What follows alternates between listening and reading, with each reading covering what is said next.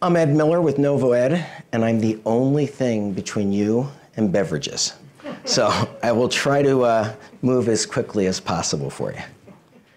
$70 billion, big number. That's the amount spent last year, just in the US, on industry training. $26 billion. That's the amount spent annually just on travel, facilities, and equipment for that training. And that's because 55% of all the training hours are still delivered in person. That flies in the face of everything we're seeing at this conference. We know that we're surrounded by incredible educational technology. We know that these companies and these organizations have flat budgets. And most importantly, we know that today's learners are digital natives. They expect what they learn to be as beautiful and easy to use as the apps they use every day on their phone. And by 2020, half of the workforce will be millennials with all those expectations. And they're distributed all over the world. So bringing them all in to in-person training is very expensive. So why is that still happening? Why has that transition not occurred yet?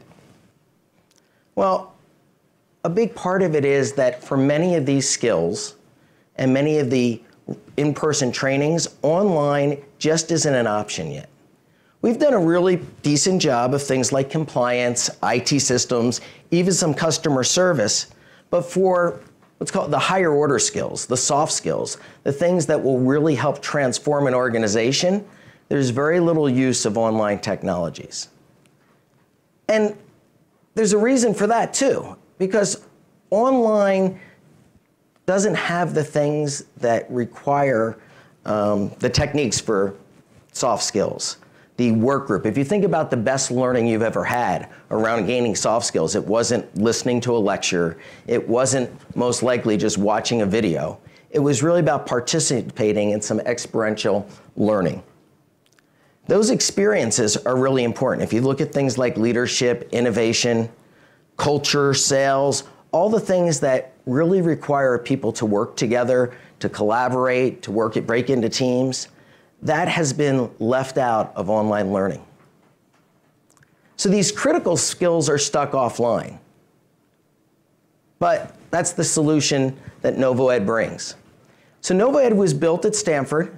Dr. Amin Sabira and his graduate students looked to solve this solution. It started during the MOOC phase when Dr. Chuck Easley wanted to deliver an entrepreneurship class online and realized that none of the existing technology provided the peer-to-peer and project-based approaches that were necessary. And they actually were running a social algorithms lab where they looked at these techniques. They were doing work for places like LinkedIn and Facebook to really understand how groups form and how they work together. So NovoEd is a learning platform that replicates the best experience of in-person learning. It's social, it's engaging, it has powerful reporting, a modern UI. And social's not an afterthought. It's woven into the very fabric of this learning environment from the ground up. People, our clients, often describe it as Facebook meets online learning. And it's because they allow teams of people to come together and build relationships while learning these critical skills. They're able to do peer review, give feedback, have discussion threads.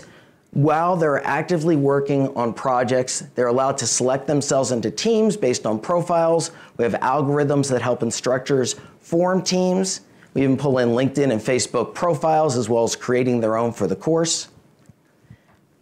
And importantly, analytics to measure not just outcomes, but engagement, to understand the participation along the way of every learner, whether it's number of discussion posts, whether it's how many threads they participated in, how much they participated in a project.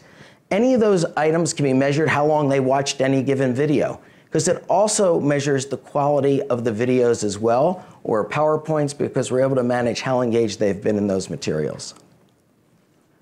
We serve two markets that are closely related. Employee training, which is corporations and organizations who are training their own employees. They're trying to deliver soft skills transform their companies. Courses like leadership, other management classes, design thinking, but also some of the leading executive ed programs and certificate programs around the country. Sometimes those programs come from employees of those same companies. You have people like Darden who work with some of the largest organizations bringing their products to market in those. A couple examples of our clients: Sanofi Genzyme, a large pharmaceutical company, needed to bring their new drugs in oncology to market faster. So what they did was, instead of flying everyone in for training, built online training where the people who could understand about the new drugs, they can understand what to say, more importantly, what not to say, but also allow them to work with each other to understand how to bring these products to the doctors and physicians and hospitals they'd be talking to. ING Bank completely redid their wholesale banking. Instead of doing it only in Brussels, they distributed it globally. And what they found is not only did they learn the process, but afterwards, when there were problems between these new processes, people were actually relating to each other. They had built relationships globally. They were calling to people, they said, remember me from class. You like cats, I like cats, let's solve this problem.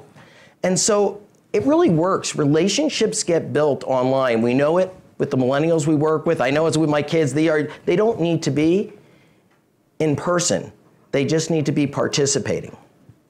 And one of our favorite clients, the Dalai Lama, uses our project to teach his fellowship on mindfulness. So with that note and 10 seconds left, I'll conclude the presentation. Thank you.